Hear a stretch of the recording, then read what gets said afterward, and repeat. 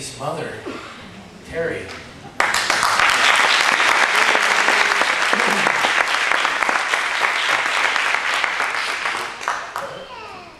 Okay. No tissues in here, I'm sorry. More water, yeah. Tell us a little bit about how you came to know Christ, Teri. I have always known Christ. I don't remember not knowing Christ. I don't remember when I asked Him in my heart, but I know that I've done it millions of times. Because falling away and coming back. And this time, I have 4 children and my husband.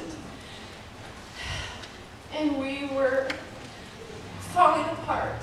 I could see my children acting as me, and I did not like the sight of that. And we were driving by the church, as I have been for the last 13 years. And God said to me, "It's time. Go to church. Your children need a hard place to stand. They need hard ground. They need a center of their life."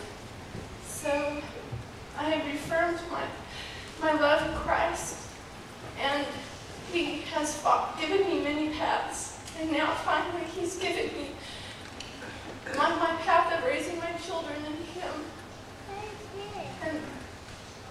And that I love Him so much, and He's leading me. He holds my hand for each day, helping me to raise my children and helping me be a better person. Just a few amens. What's going on?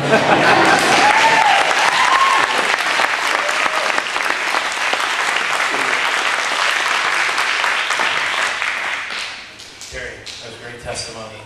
And it just shows that it's never too late to fully commit your life to God, is it? No. Well, have you accepted Christ as your Lord and Savior? Okay. Teri, because you've done that, because you're obeying Christ's command to be baptized, I baptize you now in the name of the Father, Son, and Holy Spirit.